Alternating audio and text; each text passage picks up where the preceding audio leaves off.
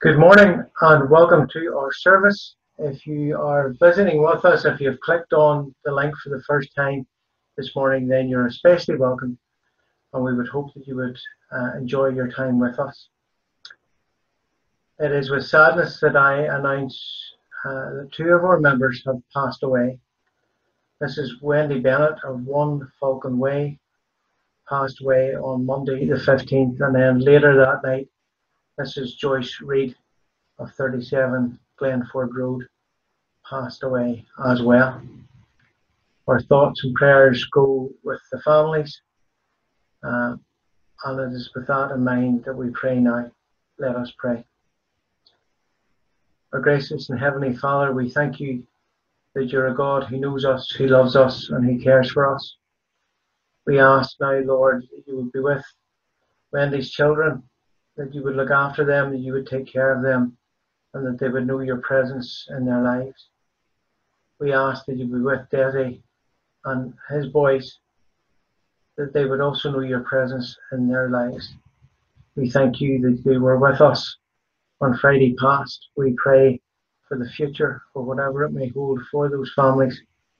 For whatever it holds, Lord, help them to know that you are there with them to comfort, strengthen and support them as only you can.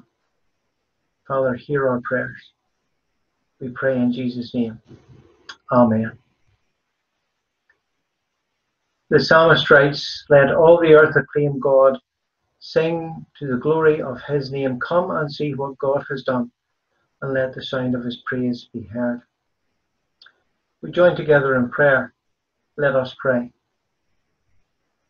Heavenly Father, as we bow our heads before you this morning, we are mindful of whose presence we presume to enter. Great God, you are the one who created the world and all that it contains. You are the one who created the land, the hills, the trees, the flowers and the grass. When we look around, especially in this good weather, we are amazed at what you have achieved. Father, we are humbled that you made us in your image and that you have charged us with the care of the world that you have made. Creation speaks of your glory, and we lift our hearts to praise you for your goodness. Lord God, we bow our heads before you as we confess our sins.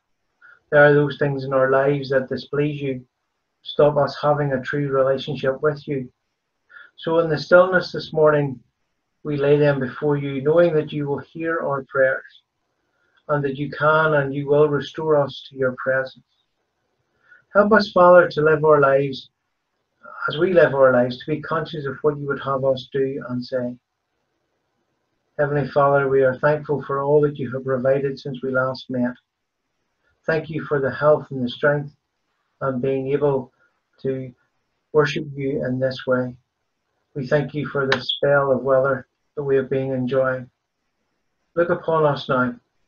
Fill us with your holy love. Open to us the treasure of your wisdom. Encourage what you have begun in us, and prompt us to ask in prayer what your Holy Spirit already desires for us. Turn your face to us. Show us your glory, for then our longing shall be satisfied and our lives complete. Our gracious and almighty God, as we continue in your presence, we ask that you would bless us with your Holy Spirit, so that our praise and our worship would be fitting and pleasing in your sight, even if it is in this virtual way. May it be, Father, that something said this morning or sung in this service, that we are drawn to you and in turn go from this way of worshipping you better fitted to serve you in the week that lies ahead. We acknowledge that without you at the center of our worship is meaningless. We acknowledge that without you at the center of our lives, that they also are meaningless. So help us now as we worship to make our praise and our lives both meaningful. Lord, hear our prayers, for we ask all these things through Jesus Christ our Lord. Amen. Lots of you have been saying, why are you not letting Elizabeth read much more? So Elizabeth's coming to read to you now.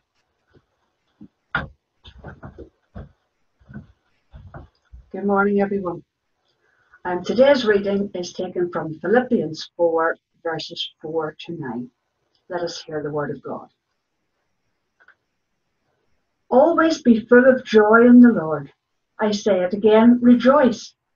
Let everyone see that you are considerate in all you do. Remember, the Lord is coming soon.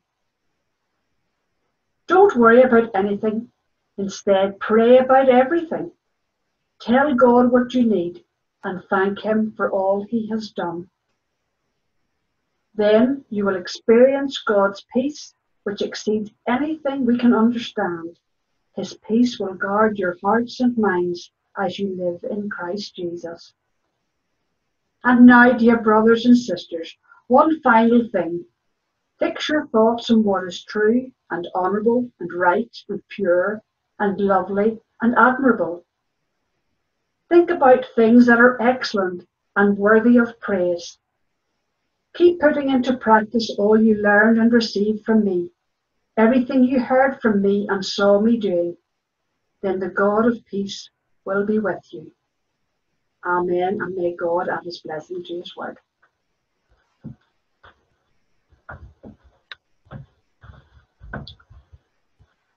We come to now our time of prayers for others. There are lots of things that we need to be thankful for. We see people coming out of ICU and maybe moving into nursing homes after a period of treatment for COVID-19. We also remember all those people who, for a variety of reasons, have maybe been stuck in hospital for maybe non-COVID reasons, and we pray together. Let us pray. Our gracious God, we rejoice in your blessings, and trusting in your care for all, we bring our prayers for the world. We pray for the created world, for those who rebuild things when they have been destroyed, those who fight hunger and poverty and disease. We pray for those who have the power to bring change for the better and to renew hope. In the life of our world, Lord, your kingdom come, your will be done.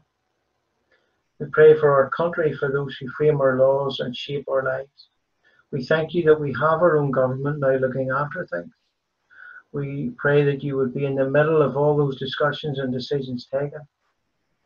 And Father, that now as we see party politics beginning to raise its head again, that we would still speak with one voice when it comes to how we move forward and how we do the best for our society.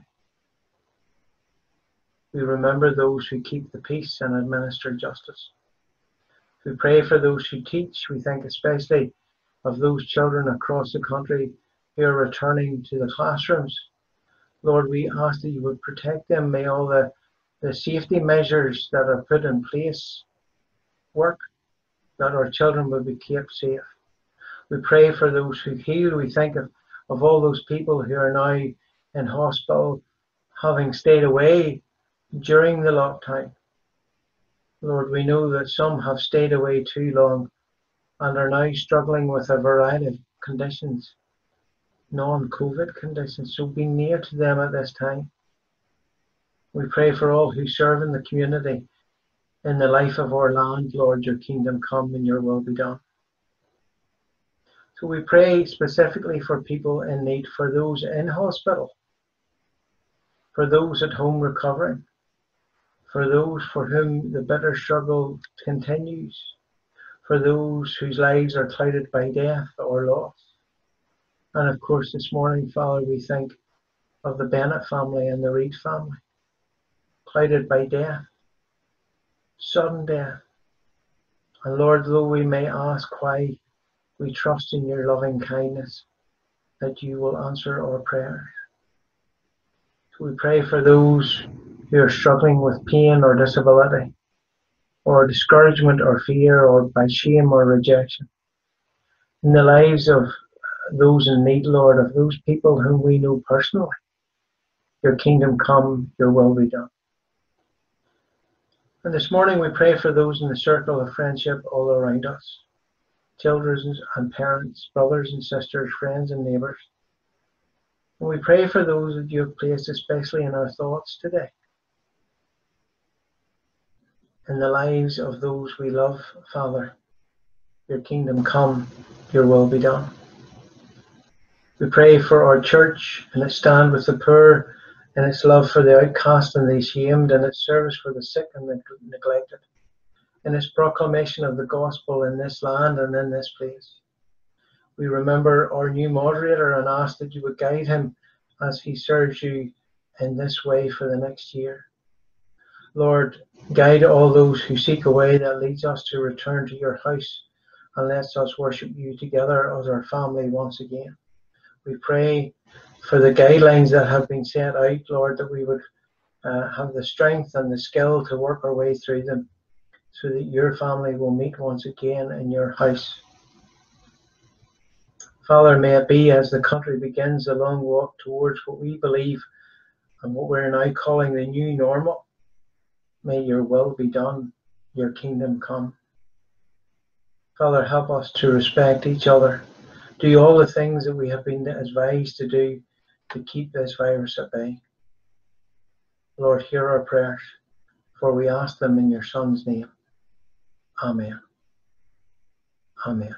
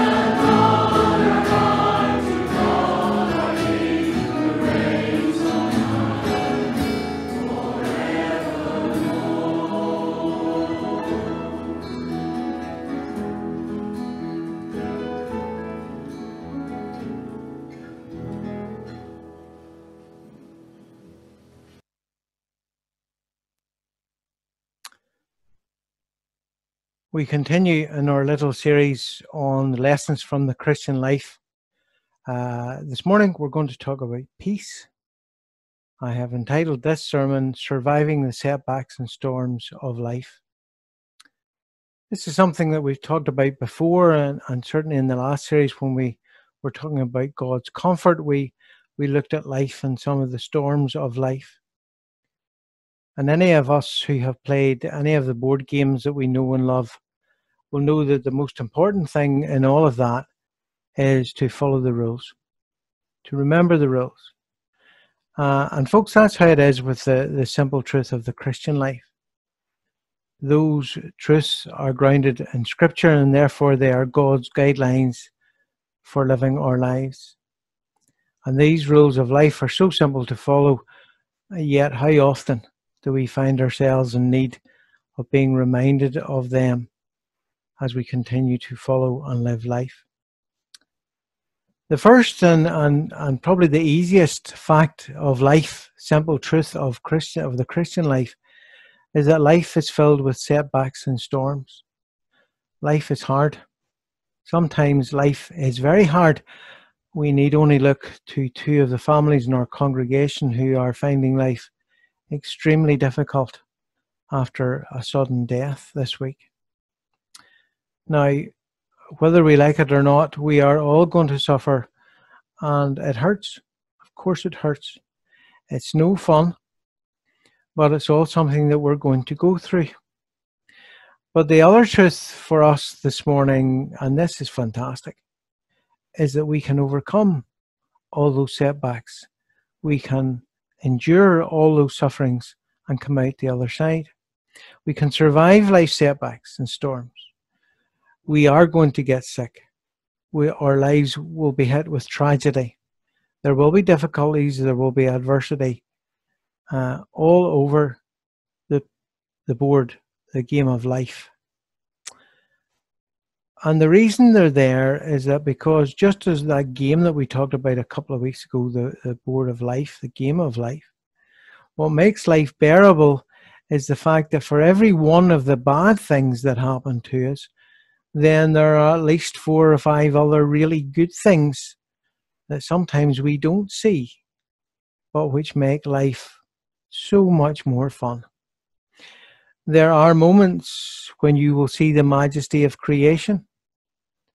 There will be moments when you fall in love again and again and again. There are friendships that you will find that are so rich that you can't believe that you're that fortunate to have that good of friends. There are moments when we will have that peace and satisfaction that come upon us which far surpass anything that we have ever imagined. Life is full of good things. Today I want to focus on some of the things that we need to do as 4 strategies, as it were, for surviving times of suffering in life. And the first strategy is quite simple. It is understanding. It is knowing and understanding that there will be potholes on your road of life, but they can be overcome. I want you to know more than that. I want you to have a clear idea about the storms and the setbacks of life. There are 2 phrases that we often hear that give us an idea, certainly in times of suffering, and they are everything happens for a reason, and it must be God's will.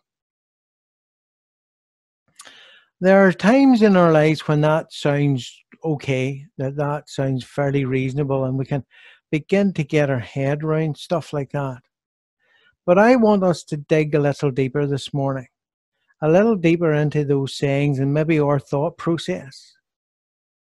If we're going to say that everything happens for a reason, then everything happens by God's hand, because it's intended to happen, and God does it for a reason, for an appointed reason.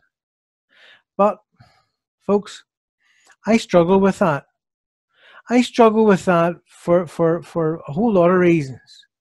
But I struggle because that thinking breaks down when a child falls sick with cancer, or a mother and her daughter or family are killed in a traffic accident, or when a police officer dies, or when something happens like we have experienced as a congregation, and 2 families in our congregation have experienced this week of sudden death.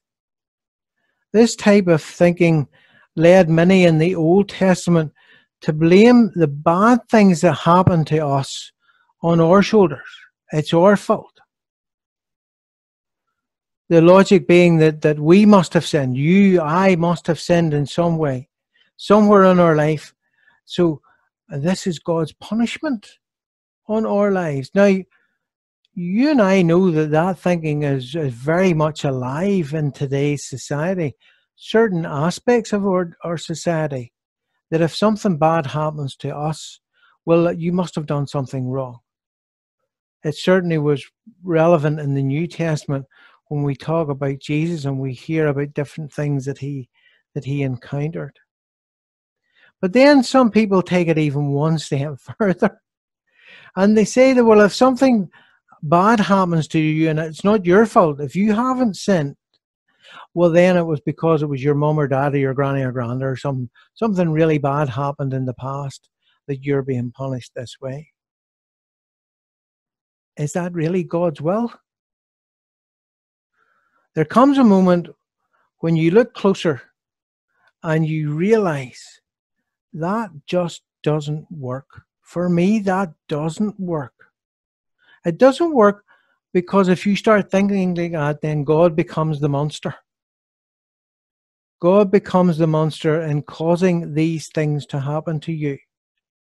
And if God's the monster, then he can't be the comforter. He can't be the one that causes the problem and then comforts you because of the problem. And that doesn't work, because when bad things happen, we all know that we get really angry with God, and we do. Let's not pretend it any other way. There are times in our lives when we get angry with God. It might only be a flash of anger. It may be full-blown righteous anger, but there are times when we get angry with God. And God doesn't do that. The Scripture tells us that God is a just, loving, and merciful and kind God. And whatever God does reflects that character, reflects a loving, merciful, just, and kind God. So wherever we see God, God must be just, loving, merciful, and kind. So to say quite simply that everything happens for a reason and we therefore blame God, that doesn't work for me. Yes, all things work together for good for those who love God, those who are called according to his purpose. But all things work together for good. God doesn't make them all happen. When we divorce God from doing the bad things, then suddenly we are released. We have a freedom to make choices of our own. Isn't that one of the first premises of the Bible? When God put the tree in the middle of the Garden of Eden and said to Adam and Eve, don't eat from it. But he still gives us the freedom of choice. Now we know that story. We know that story very well. God says, don't eat. He doesn't want them to eat from the tree, but he gives them the choice, and they chose to eat the apple, as it were. There's an overarching story in the Bible when we wrestle with knowing God's will, yet wanting to do our own thing. How many times have we faced a situation or a circumstance when we really deep down know God's will, but we don't want to do that. We want to do our own thing. And so God has sent Moses and the law and the prophets, and finally his own Son, Jesus Christ, to save us from our sin. There's a continual cycle. And sometimes it feels a little bit like the hamster on the wheel that goes round and round and round and round and round. There's a continual cycle where God comes to save us and clean up the mess that we've made of our lives, only for us to get on the wheel again, and the circle repeats. What God does is that he walks with us through the pain of our lives. God carries us at times through the pain and the suffering. This is why God is referred to in the Old Testament, fantastic words God is our refuge and strength, a very present help in trouble. So the first strategy this morning to recognize that God is quite simple, that God does not cause the bad things or the tragedies to happen. He does not punish us. He doesn't use the bad things to teach us a lesson. The second strategy this morning is to turn to God and count on Him, lean on Him, rest in Him, let Him pull us through. How does God do that? Well, one of the things that is really good if we can begin to understand is that God's primary means of working in the world is not to act supernaturally with a miracle. God's primary means of working in this world is not to act supernaturally or with a miracle. Now, that doesn't mean to say that He won't or He can't, because if He chooses, He will. And I believe we see miracles every day. I believe we see miracles in the answer to prayer when children survive things that they should not survive, or people survive things that humanly doctors and nurses have given up on them, but God pulls them through. Remember, when God does something in the world, I think He does it through people. I think He does it through you and me.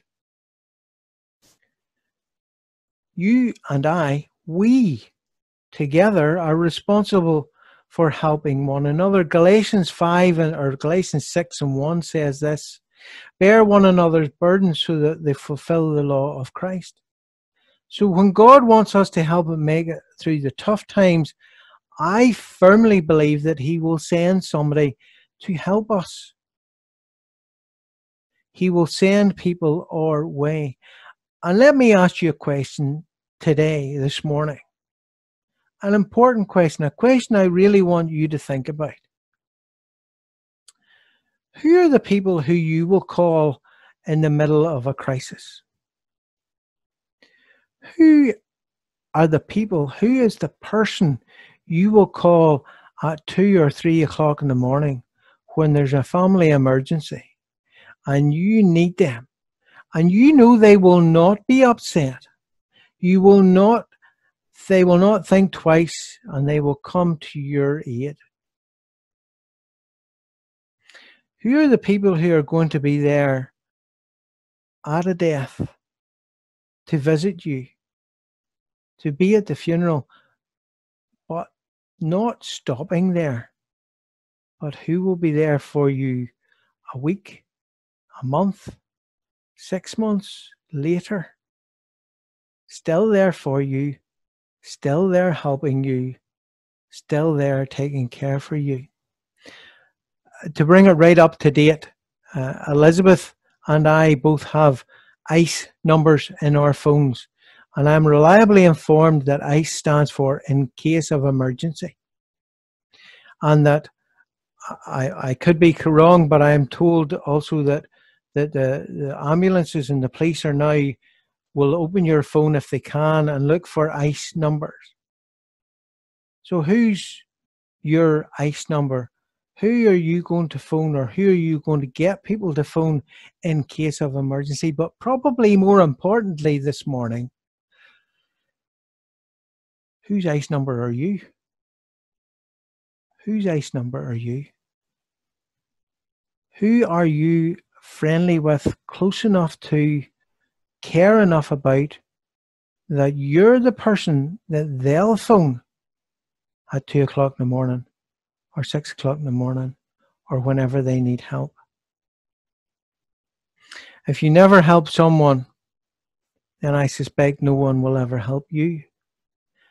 Helping, caring, being there for someone is our second strategy to survive life, to survive the storms and the setbacks. God is going to pull you through, but I believe that God uses us to help our friends. The only way to have a friend is quite simply to be a friend.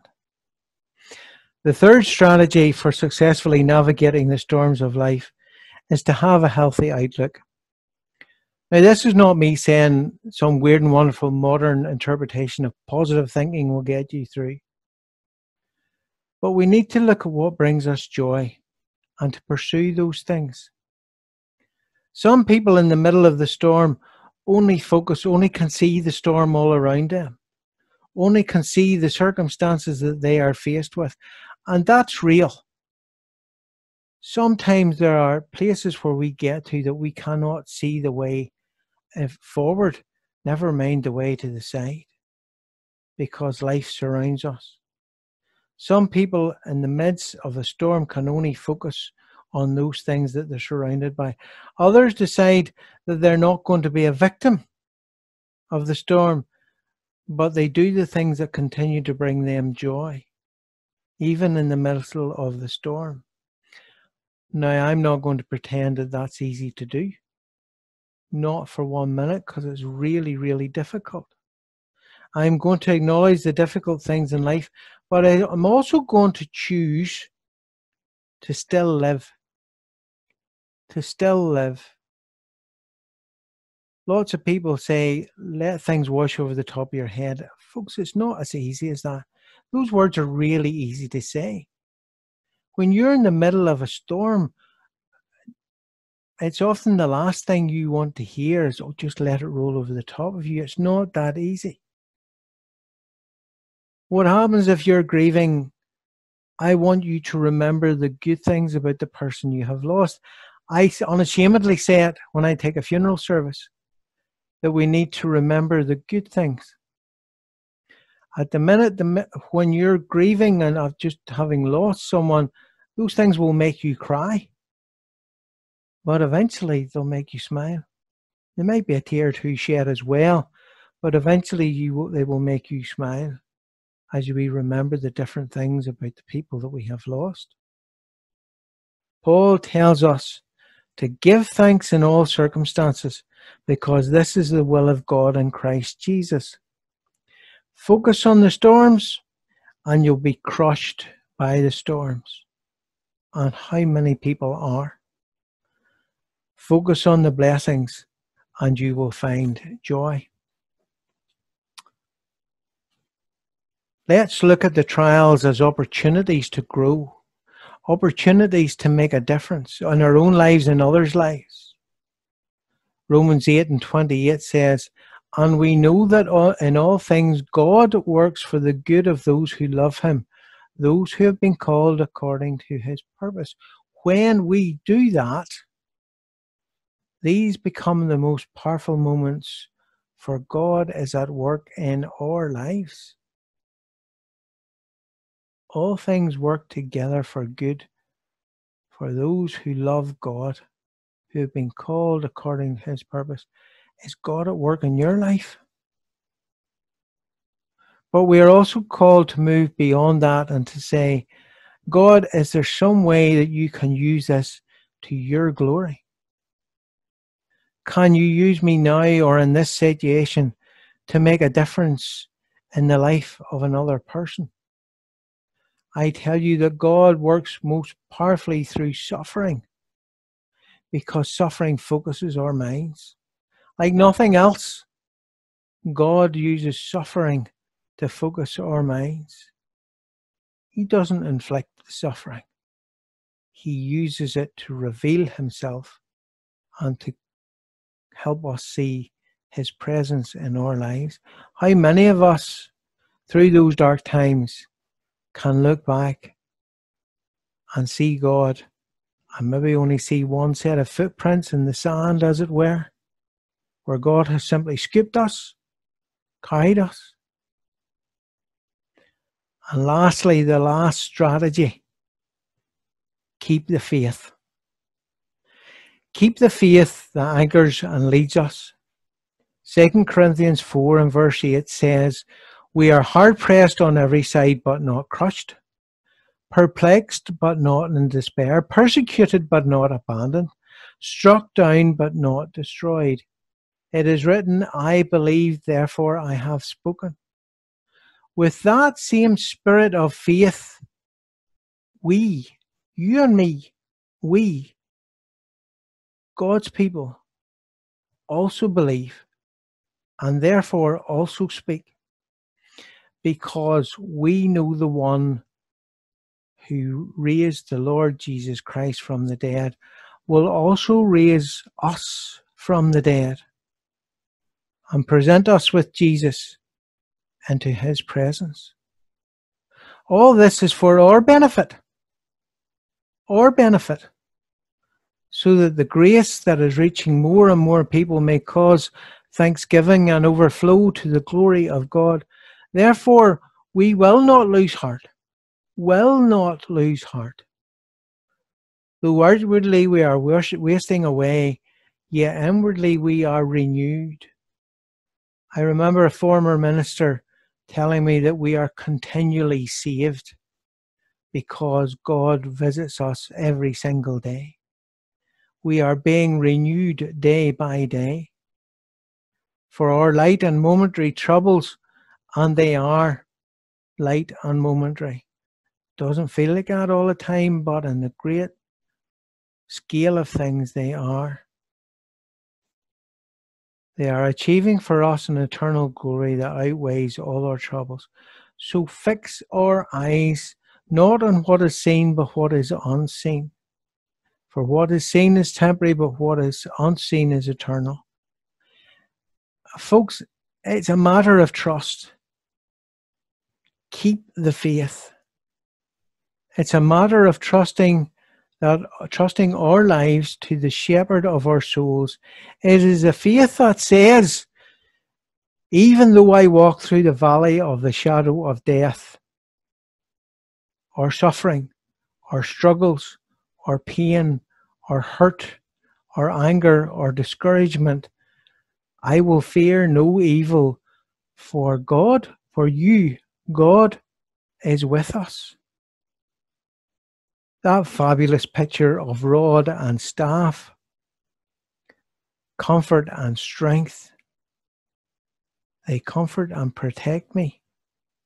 God has promised to be with us always, so keep the faith. God does not do all those bad things that happen in our lives. God does not punish us like that.